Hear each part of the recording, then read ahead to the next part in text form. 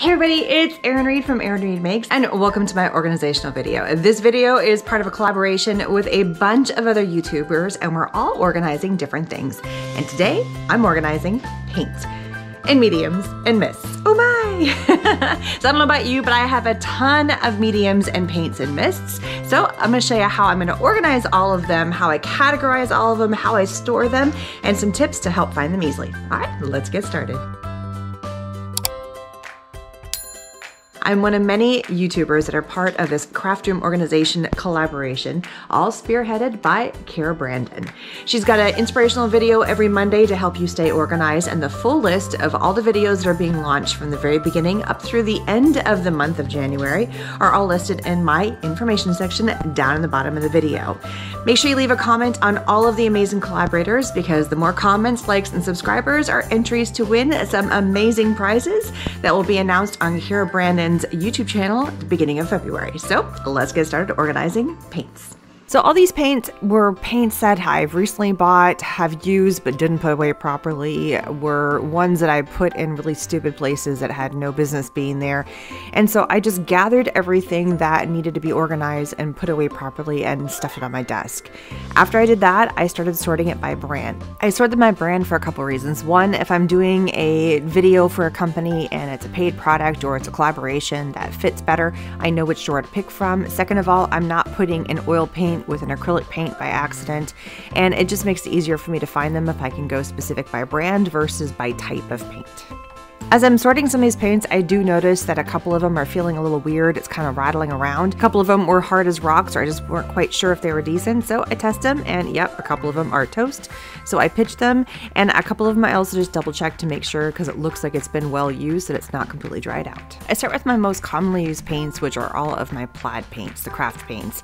And if they don't already have a dot on the top of the lid, I dip my finger in the paint and I add a little dot so I can tell what color it is. And then I sort them by type. So the apple barrels, which are the cheapest paints, and then the full color paints, and then all the shimmery ones. And the ones that already have labels on top, I don't worry about doing them. And then I open up a drawer, which is right at my feet. My desk actually has drawers built into the bottom of it, and I sort all the paints into the desk. I keep all of the flat paints, just basic craft paints, to one side, and I put all the shimmery paints on the other side. I also have a drawer right next to it. I actually have 3 drawers of paint in here, and this one is a combination of my Mod Podge, all the different Mod Podge paints that I have, or some of them I should say, and there's a few different varieties of those. And then the other side is a ton of oddball paint. So these are other craft paints that I have that are other brands, Deco Art, Craft Smart, a little bit of everything. When my kids ask me, hey mom, can I borrow some paint? This is usually the drawer I say go pull paint from. And then my last set of paints, this is my specialty paints, my decor paints, chalk paints, super glittery paints, the dragonflies and the glitterifics, and the big chunky paints that are this chunky glitterifics. And all of those are already labeled on top, so it makes it really easy when I open up my drawer, I can find exactly what I need. The next set of paints, I already have one of my plastic drawers. This is an IKEA drawer that I got a long time ago. Unfortunately, they no longer sell these, but they fit inside the Calyx units, and I use them to store all kinds of stuff. So since I already had a drawer for all of these products, but it was not well organized, and these were all in kind of oddball places and they should have been in the drawer, but they weren't, I'm going to go ahead and organize my drawer and put all of the little cutie container paints next to each other, and then all of the studio paints, which were just a titch too tall to fit inside, so I stacked them on top of each other. And then all the pens and all the kind of like markers and things that are paints fit in the other drawer, and then I just slid it back in its regular home, and it is ready to go for whenever I need to use any of my Pebeo paints. I also have the same kind of drawer that I use for my Tattered Angels glimmer mists, and I had a few that I just didn't put away because I was being lazy. I make sure all of the mists are standing upright, and then add the last couple into the drawer, and then put it away. So I also have this space here, which is actually in my spare bedroom, and I only have one person who comes to stay here, well, 2 people, which are my parents. I also use this closet for a lot of other crafty storage, so it's in my house and it's easy access, but I think it's time to sort and organize this closet too. This is where I keep all of my paints and things, and extra glues and extra mediums that don't quite fit in my crafty space just because of space. So I tend to keep my bigger bottles, and this is my heavy body paint up here. Found it just fit perfectly, so I'm gonna load up the ones that I have neglected to put back after using them. Oops.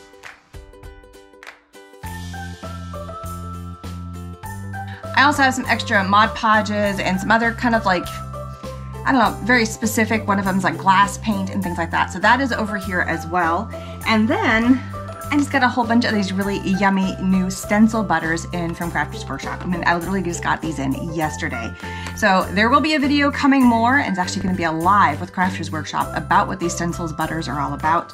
But until then, I need to store them so they're not all in my crafty space. And as you can tell, I already have a few of the little jars, and like this one is the Tacky When Dry Wet Medium, which is awesome. So I'm just gonna go ahead and load all these up right next to it. I also don't open any of the jars until I know for sure I'm gonna use them. Some of these have seals on them, so as soon as you open it, you're exposing it to more air, and the more air in the jar, the faster it is to dry up. So if you don't have to open them, then don't.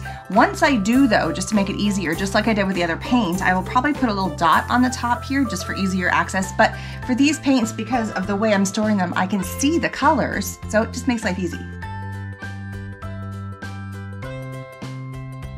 And now I have all these little oddball paints, which, you know, so this is like a texture paste that I got from somewhere. Some of them were from classes that I went to. Some of them were freebies that were sent from companies. Some I bought.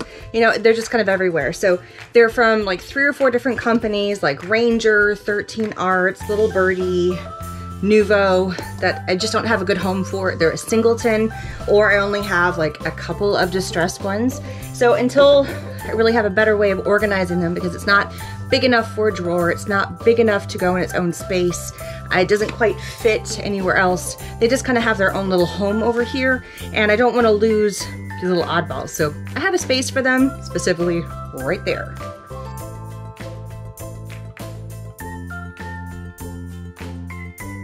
And again, unless I need to open it to use it for something, it stays closed until I use it, otherwise it has a higher chance of drying up. There was one that was already dry, which we threw away when we were sorting, and I could tell it was like really hard and clinky, and I have never opened that, so sometimes I just think the seal is not the greatest, so fingers crossed they last a little bit longer. But yeah, there is a lifespan to paints and mediums and things like that. If they're already super wet like a mist, they're probably okay, but all the other ones, not so much. So thank you so much for joining and watching this paint, mediums, mists, just, you know, anything kind of wet that goes into crafting. That really didn't sound great, but you get my idea. How to organize, also how to store, and tips and tricks to find it easier. Don't forget to check out all the other amazing videos, part of the Craft Room organizational collaboration. Don't forget to like, subscribe, and leave a comment to the videos, because there are some fun giveaways. All the supplies and anything that I possibly could find to link down below, ways I've organized, if they are still available, I have linked down below in the information section. And if you liked any of the paints, they're all listed down below as well. Some of them are discontinued, but a lot of them aren't. So thanks so much. Don't forget to like and subscribe, and get yourself organized. Bye, everybody.